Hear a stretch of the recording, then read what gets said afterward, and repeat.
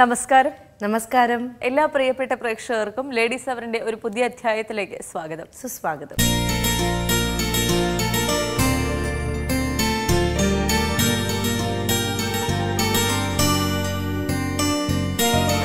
അപ്പോൾ നമ്മൾ ഇന്ന് സംസാരിക്കുന്നത് ചിത്രകലയെക്കുറിച്ചാണ്.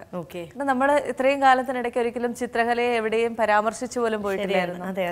എന്നാൽ കലയുടെ ബാക്കി എല്ലാ മേഖലകളും നമുക്ക് എവിടെയെങ്കിലും നമുക്കൊരു ഇൻഫ്ലുവൻസ് വന്ന് നമ്മുടെ കോൺവെർസേഷൻസിൽ വന്നിട്ടുണ്ട്. പക്ഷെ ചിത്രകല എന്ന് പറയുന്ന ആ ഒരു വിഭാഗം തന്നെ നമ്മൾ ഒരിക്കലും എവിടെയും പരാമർശിച്ചു പോയിട്ടിരുന്നില്ല.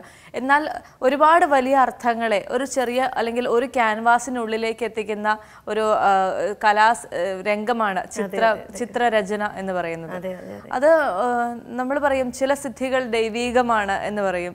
ഇപ്പോ പാട്ട് പാടാൻ സാധിക്കുന്നത് അല്ലെങ്കിൽ ചിത്രം വരയ്ക്കാൻ സാധിക്കുന്നത്, ഈ നൃത്തം എന്നുള്ളത് നമുക്ക് ഒരുപാട് പരിശീലനത്തിലൂടെ സ്വായത്തമാക്കാൻ സാധിക്കും. എന്നാൽ ഇത്തരത്തിലുള്ള ചില കഴിവുകൾ ചിത്രരചനയാണെങ്കിലും ഏതൊരു കല എന്ന് പറഞ്ഞാൽ കുറെയൊക്കെ ദൈവം കുറച്ച് കനിഞ്ഞരുളിയിട്ട് പിന്നെ നമ്മൾ ഡെവലപ്പ് ചെയ്ത് ദൈവത്തിന്റെ സഹായത്തോടു കൂടി ദൈവത്തിന്റെ അനുഗ്രഹത്തോടു കൂടി നമ്മൾ ഡെവലപ്പ് ചെയ്തെടുക്കുന്ന ഒരു കാര്യം തന്നെയാണ് കല. കലകളിൽ ഈ ചിത്രകലയ്ക്ക് ഒരു പ്രത്യേകത എന്താണെന്ന് വെച്ച് കഴിഞ്ഞാൽ ഒരുപാട് വലിയ അർത്ഥങ്ങളെ നമുക്കൊരു ചിത്രത്തെ പലതരത്തിൽ വ്യാഖ്യാനിക്കാം.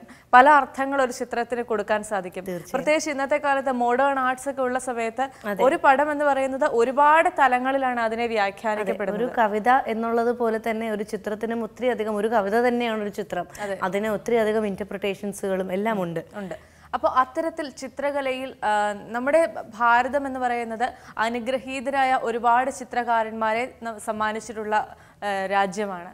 അപ്പോൾ നമ്മുടെ രാജ്യത്ത് ചിത്രകലയിൽ അഗ്രഗണ്യരായ ചിലരെ ഇന്ന് പരിചയപ്പെടാം. അതിൽ പ്രധാനപ്പെട്ട ഒരാളാണ് നന്ദലാൽ ബോസ്. അതെ, ജീവിച്ചിരിക്കവേ അദ്ദേഹത്തിന്റെ ഒരു പടങ്ങൾ ഒത്തിരി അധികം പഴക്കമില്ലെങ്കിൽ പോലും അദ്ദേഹത്തിൻ്റെ പടങ്ങൾ ഇന്ന് ക്ലാസിക്കുകളാണ്. അതായത് ഇന്ത്യൻ എസ്തെറ്റിക്സിൻ്റെയും ഇന്ത്യൻ കൾച്ചറിൻ്റെയും ട്രഷേഴ്സ്, നിധി എന്ന് പൊതുവേ ഇങ്ങനത്തെ കാര്യങ്ങൾ, അതായത് നമ്മുടെ അജന്തയിലെ ഫ്രെസ്കോസ് അല്ലെങ്കിൽ നമ്മുടെ ടെമ്പിൾ ആർട്ടിലെ പലതരത്തിലുള്ള പെയിൻറ്റിങ്സ്, ഇപ്പോൾ ലിയോണാർഡോ ഡാവിഞ്ചിയുടെ പെയിൻറ്റിങ്സും ഒക്കെയാണ് നമ്മളിങ്ങനെ ക്ലാസിക്കുകൾ അല്ലെങ്കിൽ ട്രഷേഴ്സ് ഓഫ് പീരിയഡ് എന്ന് പറയുന്നത്. പക്ഷേ ഇദ്ദേഹം മരിച്ചു പോയിട്ട് അധികം വർഷം ആയില്ലെങ്കിൽ പോലും ഇപ്പം ഇൻഡിപെൻഡൻസ് സമയത്തൊക്കെ ഉണ്ടായിരുന്ന ഒരു വളരെ പ്രശസ്തനായ ഒരു കലാകാരൻ എന്ന നിലയിൽ അദ്ദേഹത്തിൻ്റെ വർക്കുകൾ 9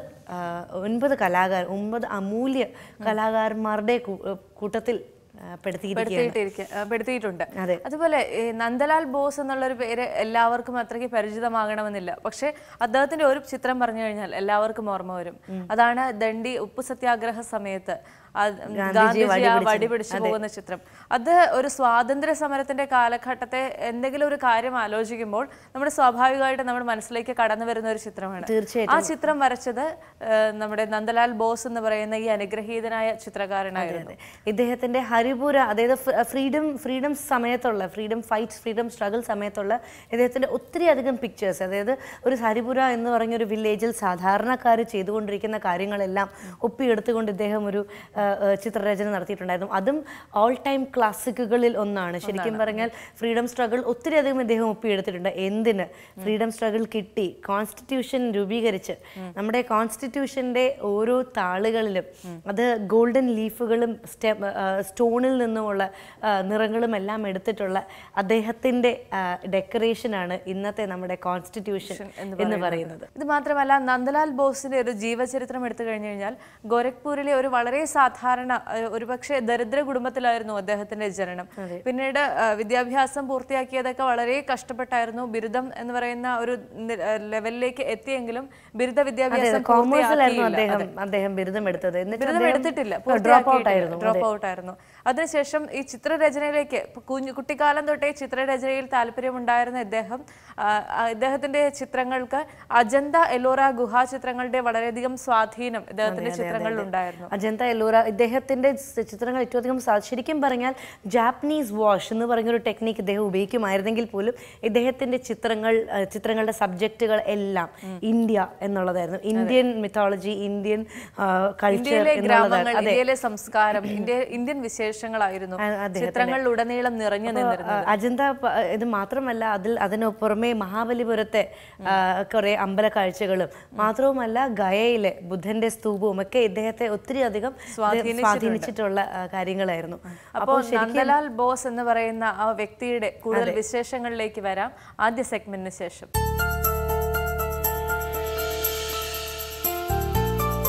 നമസ്കാരം, എൻ്റെ പേര് ലിജി അനൂപ്. കടവന്ത്രയിൽ ഞാൻ fusion fitness and dance studio നടത്തുന്നു.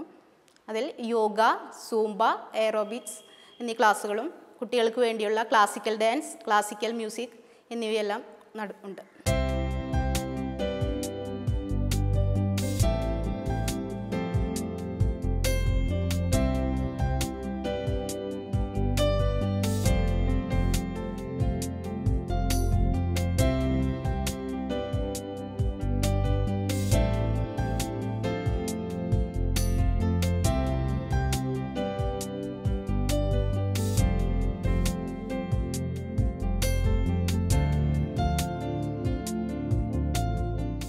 എനിക്ക് യോഗയാണ് കൂടുതൽ. ഞാൻ യോഗയുടെ ട്രെയിനറാണ്.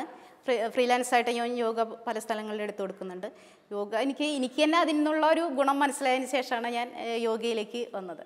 ഞാൻ ആദ്യം ഇതുപോലെ പ്രൈവറ്റായിട്ട് വർക്ക് ചെയ്തിരുന്ന ഒരാളാണ്. പിന്നെ നമുക്ക് കുട്ടികളൊക്കെ വലുതായി, അപ്പോൾ അവരുടെ ബുദ്ധിമുട്ട് ഒരു ജോലിയിൽ ഇരിക്കുമ്പോൾ ലീവ് കിട്ടാനും അങ്ങനെയുള്ള ബുദ്ധിമുട്ടുകളൊക്കെ ഉള്ളതുകൊണ്ടാണ് അങ്ങനെ അത് നിർത്തിയിട്ട് യോഗ ഇതിലേക്ക് പിന്നെ ഇതാക്കി. യോഗയിലേക്ക് എനിക്ക് തന്നെ ഒരുപാട് ഇതുപോലെ അസുഖങ്ങൾ അങ്ങനെയൊക്കെ ഉണ്ടായിരുന്നു. അപ്പോൾ യോഗ എനിക്ക് ചെയ്തതിന് ശേഷം ഞാൻ വെയിറ്റിൻ്റെ ആയാലും എനിക്ക് നല്ല കുറവ് വന്നിട്ടുണ്ട്. പിന്നെ തൈറോയിഡ്, അങ്ങനെ ഒരുപാട് അസുഖങ്ങളിലൊക്കെ എനിക്ക് നല്ല വ്യത്യാസം വന്നിട്ടുണ്ട്.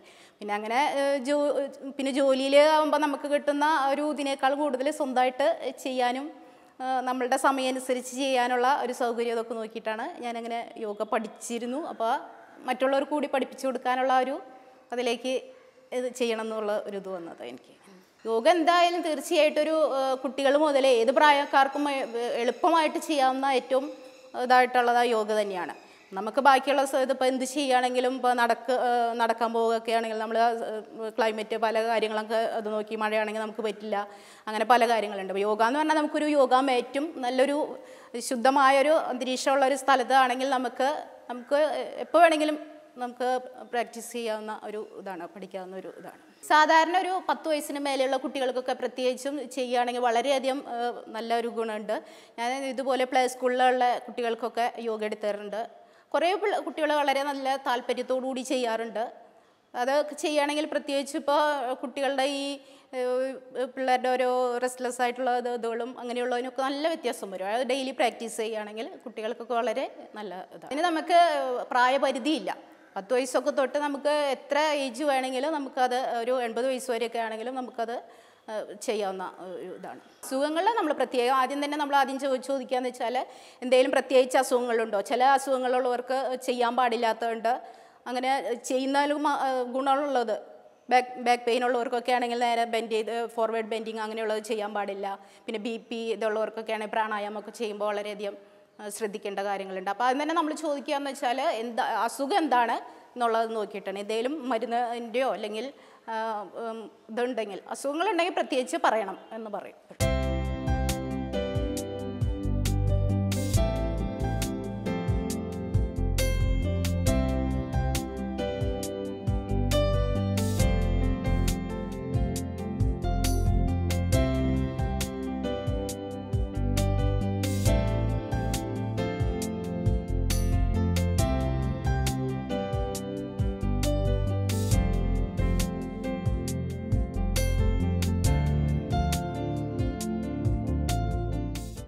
യോഗയുടെ എന്ന് വെച്ചാൽ നമുക്ക് ഇപ്പോൾ ഏത് പ്രായക്കാർക്കും ഇപ്പോൾ ഒരു നിത്യലളിത യോഗ എന്നൊക്കെ അതിലാണ് ഞാൻ സർട്ടിഫിക്കറ്റ് എടുത്തിരിക്കുന്നത്. അതെന്നൊക്കെ പറഞ്ഞാൽ ഏത് പ്രായത്തിലുള്ളവർക്കും സിമ്പിളായിട്ട് ഏതൊരു പ്രായക്കാർക്കും ചെയ്യാവുന്ന ഒരു ഇതാണ്.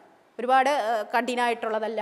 ഇപ്പം നമ്മൾ തലയിലും നേരെ മുട്ടണം അങ്ങനെയുള്ളതൊന്നും ഒരിക്കലില്ല. നമുക്ക് എത്ര ചെയ്യാൻ പറ്റാവുന്ന അത് ചെയ്ത് ഫ്ലെക്സിബിൾ ആകുമ്പോൾ ഗ്രാജുവലി അത് ആയിക്കോളും. അല്ലാതെ ഒരിക്കലും നമ്മൾ യോഗ ചെയ്യുമ്പോൾ നേരെ കാല് മുട്ട അങ്ങനെ ഒരു ഇതൊന്നും വെച്ചിട്ട് ഒരിക്കലും ഇതിൻ്റെ ആവശ്യമൊന്നുമില്ല. നമ്മൾ ഒരിക്കലും ഒരു കഠിനമായിട്ടുള്ളൊന്നും ആദ്യം കൊടുക്കില്ല. സാവധാനം ചെയ്ത് പ്രാക്ടീസ് ചെയ്ത് നമുക്ക് എത്ര പ്രായത്തിലും വേണമെങ്കിലും നന്നായിട്ട് ചെയ്യാൻ പറ്റുമെന്ന്. സമയത്തിൻ്റെ പ്രത്യേകിച്ച് നോക്കേണ്ടതാണെന്ന് വെച്ചാൽ സൂര്യോദയത്തിന് മുന്നും സൂര്യാസ്തമയത്തിന് ശേഷമാണ് കഴിയുന്ന യോഗ ചെയ്യുന്നുണ്ടത്. കാരണം എന്ന് വെച്ചാൽ അന്തരീക്ഷം ഏറ്റവും ശുദ്ധമായിരിക്കേണ്ട സമയം അതാണ്.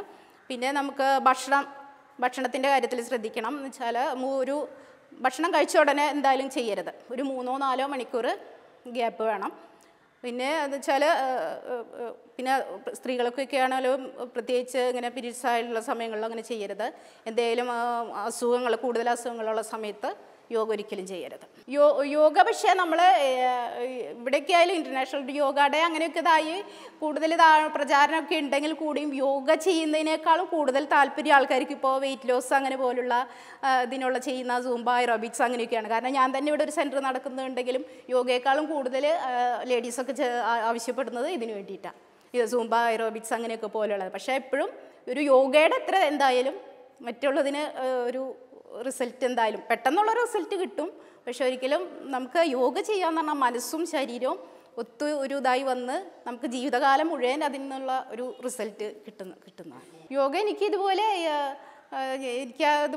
ഒരുപാട് എനിക്ക് തൈറോയിഡിൻ്റെ പ്രശ്നങ്ങൾ അങ്ങനെയൊക്കെ ഉള്ളതാണ്. പിന്നെ എനിക്ക് വീട്ടിലായാലും എനിക്ക് പാരമ്പര്യമായിട്ട് അമ്മയ്ക്ക് അച്ഛനൊക്കെ ഡയബറ്റീസൊക്കെ ഉള്ളവരാണ്. അപ്പോൾ ഇപ്പോഴും ഞാൻ വെച്ചാൽ വിശ്വസിക്കുന്നത് എനിക്ക് ഡെയിലി യോഗ ചെയ്യുന്നതുകൊണ്ട് മാത്രമാണ് എനിക്ക് ഇത്രയും ഒരു ഇതിൽ നിന്ന് നടക്കാൻ പറ്റുന്നത്. അല്ലെങ്കിൽ എനിക്കും എത്രയും മുന്നേ ഇതൊക്കെ വന്നേനെ. ഫാമിലിയുടെ സപ്പോർട്ടുണ്ട്. അതുകൊണ്ടാണല്ലോ നമുക്ക് അങ്ങനെയൊക്കെ ചെയ്യാനായിട്ടൊരിത്. നമുക്ക് അങ്ങനെ എനിക്ക് രാവിലെ ചില സമയത്ത് 6 മണിയുടെ ക്ലാസ് ഉണ്ട്, 6 തൊട്ട് 10 മണി വരെയൊക്കെ ക്ലാസ്സുകൾ വേറെ ഉണ്ടാവാറുണ്ട്. അപ്പോൾ അവർ നന്നായിട്ട് അഡ്ജസ്റ്റ് ചെയ്യും. അങ്ങനെ അതുകൊണ്ട് അങ്ങനെ കുഴപ്പമില്ല.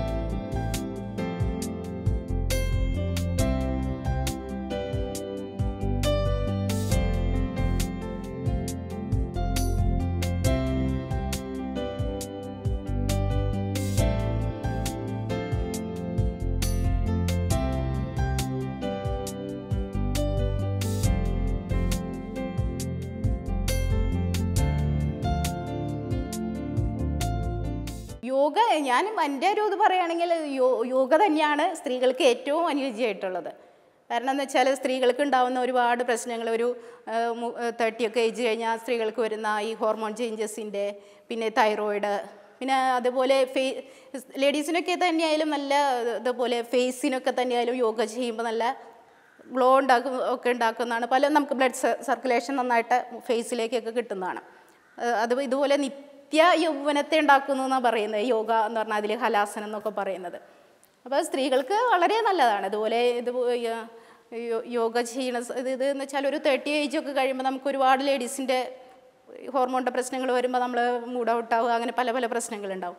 അപ്പോൾ അതിൽ നിന്നൊക്കെ ശരിക്കും യോഗയിൽ നല്ല റിസൾട്ട്.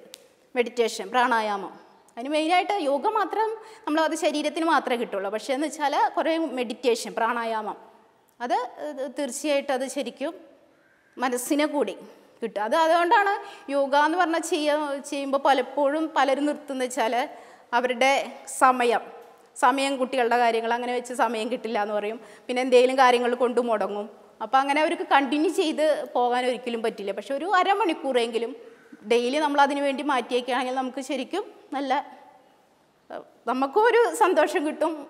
കുടുംബത്തിലായാലും നമുക്ക് ആ ഒരു നല്ല ഒരു ഇത് നമ്മൾ ഒരു ഹെൽത്തി ആയിരുന്നാണല്ലോ നമ്മുടെ കുട്ടികൾക്കായാലും വീട്ടിലൊക്കെ ആയാലും ഒരു ഇത് കിട്ടുള്ളൂ. അപ്പോൾ തീർച്ചയായിട്ടും ലേഡീസിന് നല്ല ഒരു ഇത് യോഗ തന്നെയാണ്. ഭക്ഷണം ഇതാണ് നോൺ വെജ് കഴിയുന്നത് ഒഴിവാക്കുന്നതാണ് നല്ലത്.